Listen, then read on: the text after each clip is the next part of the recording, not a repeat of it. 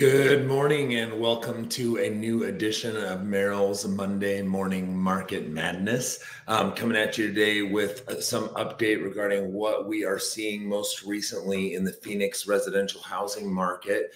Kind of just talking about trends and something quite interesting that is happening with our market trends this year that we haven't seen happen over the last couple of years that could be cause for concern for potential home sellers. So I'll get into that in a minute, but let me start with some of the numbers that I always like to begin with.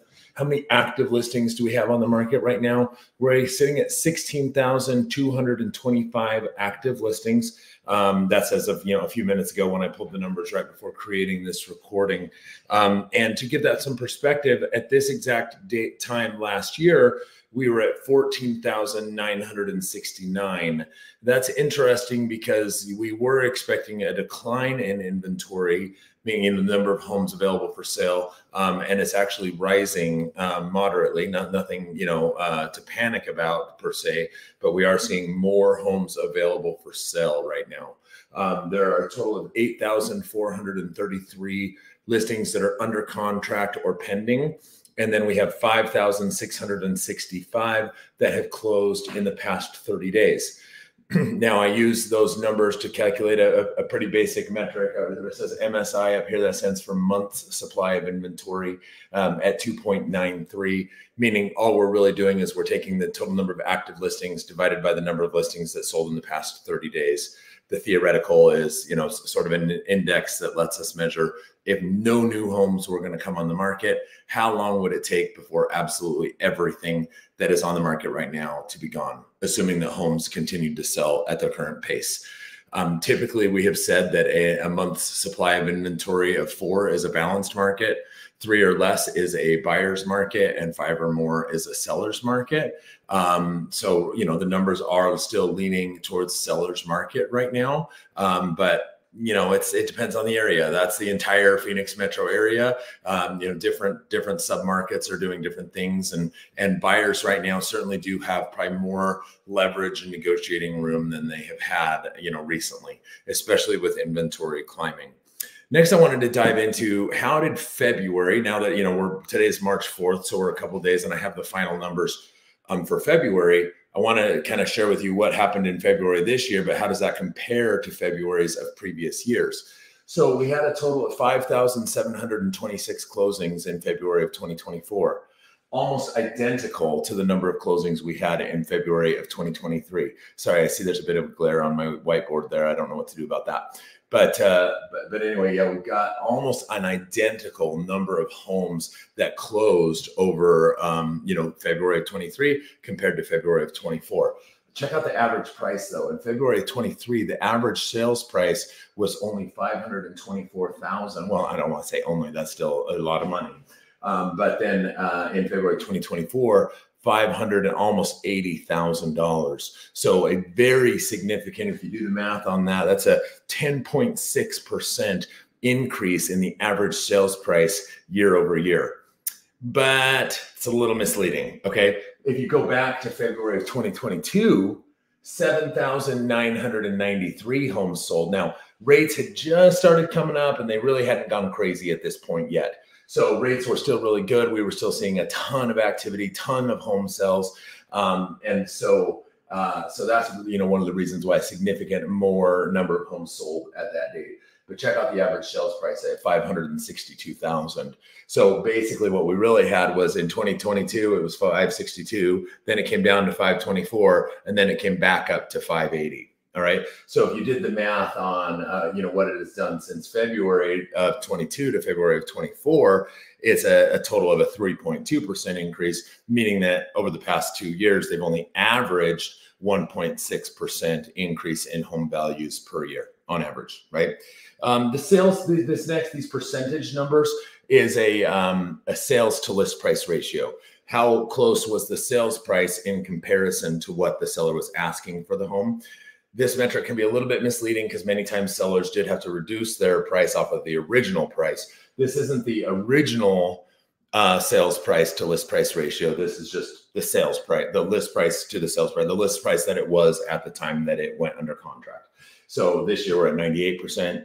Last year was at 97%, so pretty similar. And then, of course, in 2022, it was actually at 101%. Homes were selling above the asking price. And then we've got days on market this year at 66 days. Last year was at 78 days. 2022 was at only 34 days. So, so obviously the markets, everyone knows the market's not anywhere near as hot as it was in 2022. But, you know, even compared to 2023, a lot of those metrics are implying the market's a little bit hotter now than it was February last year. We are seeing a few more homes selling. We're seeing homes sell for a higher average price, and we're seeing homes sell faster and for a higher sales to list price ratio, all indicating that the market is really heating up. But here's the trend that I kind of teased at the beginning, the big thing that we're seeing change in our market. So some of these numbers that I just shared with you, in particular this active, pending, closed in the last 30 days, I look at those numbers every single day, and I put them into a little spreadsheet, and I put them on a graph, and I want to share my screen with you so that you can see what I'm talking about. So let me see here. Here we are. Okay. Sorry about that. Took me just a second. All right. So if you take a look at this graph, I know it's a little bit busy and a little bit hard to read. I probably should have formatted it better, but I'm not exactly an Excel ninja. But this blue line is how many active listings we had. Now you see I've been putting this into the graph since the beginning of 2021. So, you know, obviously through 2021 and early 2022, very little inventory. And then right around March or April of 2022, that's when interest rates started going really high. And man, all of a sudden the total number of active listings skyrocketed. But we've been seeing a pretty steady downward trend. So yeah, a lot of homes came on the market, but then a lot of those sellers decided, okay, if I can't get my pie in the sky price, I'm going to take it off the market. So listings canceled, listings sold, you know, different things like that. And, you know, and then we saw inventory start to climb towards the end of last year, but then it dropped back down again as we kind of hit the holidays. But here's the part that's very, very interesting, is that since January, the total number of active listings has been increasing. And here's why that's interesting. Usually at this time of year, we start to see inventory decrease because of the fact that the demand really picks up, especially in the spring. You know, you can really see that by looking at my red line, the pending line. This is how many pending listings we have at a given time. So if you look at this, look at how much demand has increased. That's how many pending listings there were in January. Okay, we were sitting at roughly 5,000. Now we're sitting at 8,400. So significant more homes going under contract. And we're talking, you know, 30 or 40% more pending listings right now than we had at this in January. And that's typical. We typically, as we head into the spring, we see a lot more buyers enter the market, a lot more people getting homes under contract. And because of that, in years previous, we saw inventory decline through the spring. So if you take a look, this is January of 23, despite the fact that very few homes were selling, right? On the pendings, we saw the same thing. Even the slope of that curve is almost identical. How many listings were going under contract last year compared to how many were going under contract this year. But inventory was decreasing, continued to decrease all the way until about July, August. Inventory decreased. If we go back to 2022, same thing. January of 2022, inventory was decreasing. Okay, and then it started to increase. That was a bit of a weird year again because of interest rates. Same thing even in 2021. Okay, inventory was decreasing and then sort of leveled out. You know, it started increasing again by May. So what we're seeing right now is something we haven't seen in, you know, years past. I'm sure if I went back far enough, it would have happened. But my point is that right now, homes are coming on the market faster than buyers are buying them, right? And it ultimately is going to come down to supply and demand. I don't know how long this will continue, but if this trend continues for a long period of time, then ultimately you're going to end up having way more supply than you have demand, and that will cause downward pressure on prices. Now, if you're a seller, here's my thoughts. I think the market, again, with how much we're seeing the increase in demand right now, no one's really feeling it, right? Many of the homes that are coming on the market are still selling for good prices and for, you know, record-breaking prices, and many of them selling, you know, rather quickly. Average days on market 66 or what was it? Yeah, 66. So, so many home sellers aren't having too much trouble right now. Yes, inventory is increasing, but it's not skyrocketing, and demand is increasing with it. So it feels like it's okay.